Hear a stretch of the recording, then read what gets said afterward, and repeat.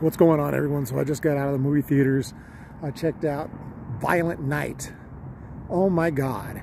I've heard all this great stuff about it, how amazing this movie is, how it's like a combination of kind of like Die Hard and Home Alone with a little bit of Bad Santa in there, and it's hilarious and just amazing and awesome. Fucking movie sucked, man. I don't know what the hell everyone's talking about. I'm sorry.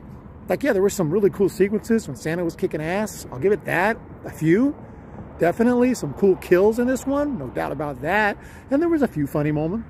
But I'd say about 98% of the jokes fell flat, and there were way too many constant attempts at humor. People completely acting so unrealistic, it's insane. A normal family is murdering people and blood people and dead everywhere, and they're laughing, joking around, and it's so cringe. It was so bad. I hated this freaking movie.